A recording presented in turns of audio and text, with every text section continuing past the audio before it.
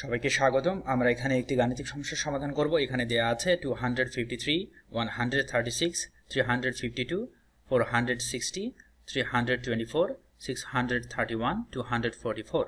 Find the odd man out. এখানে কতগুলো সংখ্যা দেয়া আছে এবং এই সংখ্যাগুলোর ভিতর থেকে আমাদের একটি সংখ্যাকে বাছাই করতে হবে যে সংখ্যাটি কোনো একটা নির্দিষ্ট শর্তে অন্যান্য সংখ্যাগুলি থেকে আলাদা। লক্ষ্য করা যাক এখানে প্রদত্ত সংখ্যাগুলি হচ্ছে 253, 136, 352, 460, 324, 631, 244 এখানে এই সংখ্যাগুলো দেয়া আছে, তাই না?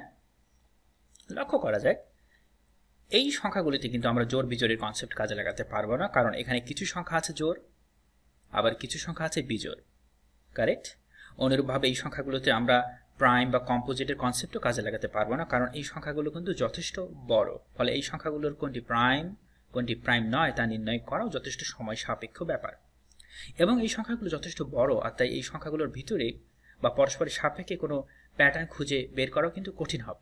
আমরা বরং এই সংখ্যাগুলোর যে ডিজিট রয়েছে সেই ডিজিটগুলোর দিকে তাকাই, হয়তো এই ডিজিটগুলোর ভিতরে কোনো একটা প্যাটার্ন থাকতে পারে। লক্ষ্য করা যাক আমরা যদি এখানে প্রথম এবং শেষ ডিজিটের যোগফল বা বিয়োগফল বা গুণফল বা অনুরূপভাবে প্রথম এবং দ্বিতীয় ডিজিটের যোগফল বিয়োগফল বা গুণফল নেই, আমরা কিন্তু কোনোভাবেই একটা প্যাটার্ন এখানে দাঁড় করতে পারছি না। কিন্তু আমরা যদি একটু সতর্কভাবে এখানে তাকাই, এখানে কিন্তু একটা প্যাটার্ন আছে। লক্ষ্য করা যাক প্রথম এই সংখ্যাটির দিকে তাকাই, এখানে সবগুলো ডিজিটের যোগফল আমরা নির্ণয় করি। 2 + 5 + 3 = কত? সিম্পলি 10। আমরা দ্বিতীয় সংখ্যাটির দিকে তাকাই, দ্বিতীয় সংখ্যাটি হচ্ছে 136, তাহলে এখানে তিনটি ডিজিটের যোগফল কত? 1 + 3 + 6 10। আমরা তৃতীয় সংখ্যাটির দিকে এখানে তাকাবো, 352, তিনটি ডিজিটের যোগফল হচ্ছে 3 + 5 + 2 অর্থাৎ 10। আমরা চতুর্থ সংখ্যাটির দিকে তাকাই, 460, এখানে তিনটি ডিজিটের যোগফল হচ্ছে 4 + 6 + 0 কত? 10। কারেক্ট? আচ্ছা, এরপর আমরা চতুর্থ ডিজিট বাদে পঞ্চম সংখ্যাটির দিকে তাকাই, চতুর্থ সংখ্যাটি বাদে পঞ্চম সংখ্যাটির দিকে তাকাই, এখানে আমরা পাচ্ছি 6 + 3 + 1 অর্থাৎ 10, তাই না? এবং সর্বশেষ যে সংখ্যাটি আমরা এখানে দেখব সেটা হচ্ছে 244 এবং তিনটি ডিজিটের যোগফল হচ্ছে 2 + 4 + 4 10। কারেক্ট?